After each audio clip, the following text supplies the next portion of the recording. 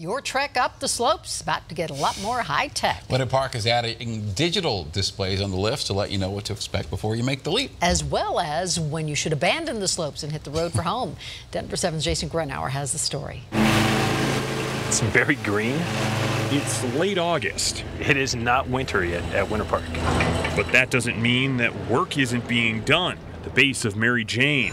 When guests get on the chair and pull the bar down, the content comes on the screens. Tablet screens are now being installed along safety bars with a trail map and a host of other information. Weather reports, grooming reports, lift open and closed status. Each guest is always going to have 2 screens easily viewable. The brainchild of Centennial-based Alpine Media technology that even comes with real-time traffic updates from I-70. We also have a live feed from CDOT that actually shows different points from here back to Denver and gives time estimates and road conditions. And in case of an emergency, like an avalanche warning or a missing skier, that message can instantly be shared across all displays.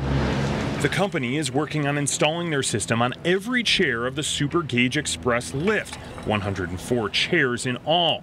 And that's just part of their expansion. We went from 1 resort to 4 resorts and expect to be in 10 to 15 resorts this year. All without passing the costs of added tech down to skiers. We put the technology on the resort at no cost to the resort, and then we recoup our costs through the form of advertising. But it's not full-screen infomercials. There are constant ads, but again, they take up less than 10% of the screen space.